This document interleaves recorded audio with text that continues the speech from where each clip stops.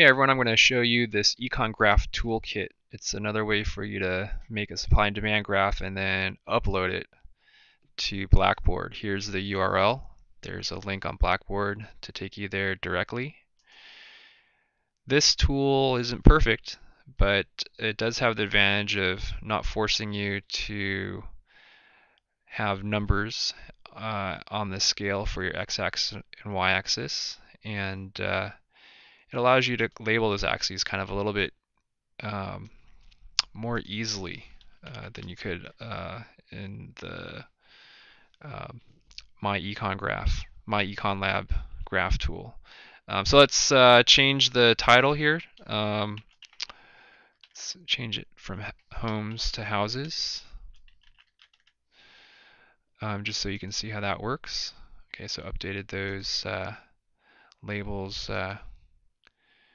pretty quickly there for us. This is the supply curve, and let's make the supply curve shift. So instead of just putting S implying that there isn't a shift, let's put S1 implying that there's going to be another supply curve, a shift in it. And same thing with the demand curve.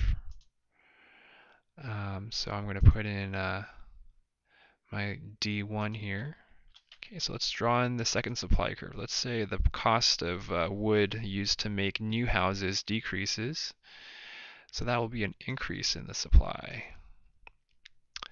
Alright, so I'm going to draw in, oops, I'm not sure what happened there. Okay, so now I'm going to draw in, or type in S2. Okay, so the supply curve shifted to the right. And let's say the, what could we say? Let's say the number of buyers decreased. Okay, so that would decrease the demand.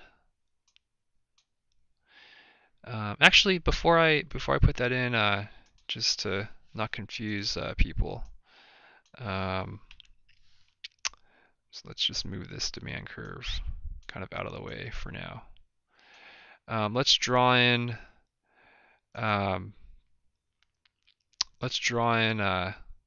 where the equilibrium was before the shift and where it was after the shift.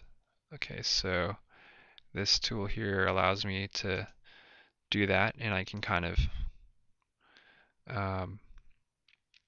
put in labels here. So this is before the shift, so PE1. Okay, so you're kind of seeing the limitations of this graphing tool here, right? So it's a little messy there. And this is going to be the equilibrium quantity before the shift. And now let's do after supply increases, shifts to the right. Okay, so what happens? The equilibrium price decreases.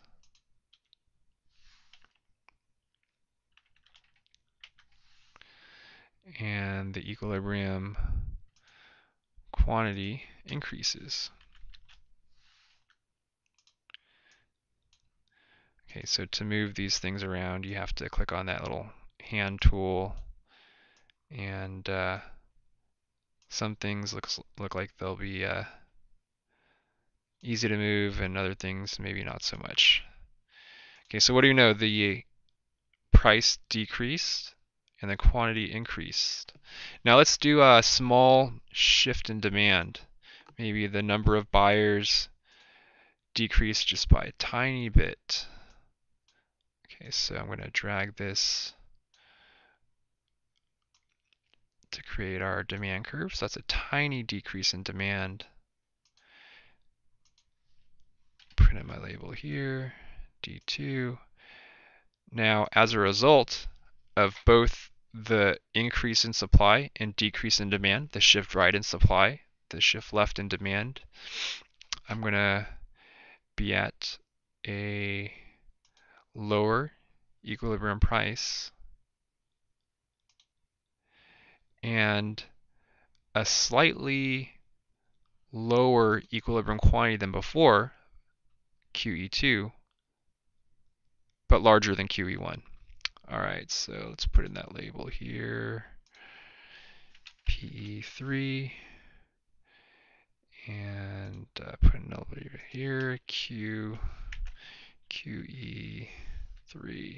Okay, so now I'm going to click on the hand tool, and that's going to allow me to position PE3 right there, and I'm going to make room for QE2.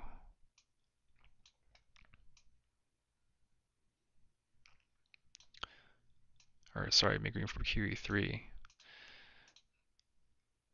Okay, so that's the tool to create the graph. Now you actually want to save it. Okay, so to save it, don't email it to me. You can email it to yourself, and it'll email it as a file.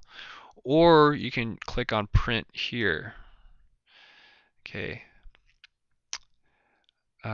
So you can print it on your computer if you want to, but you're uploading it to Blackboard, right?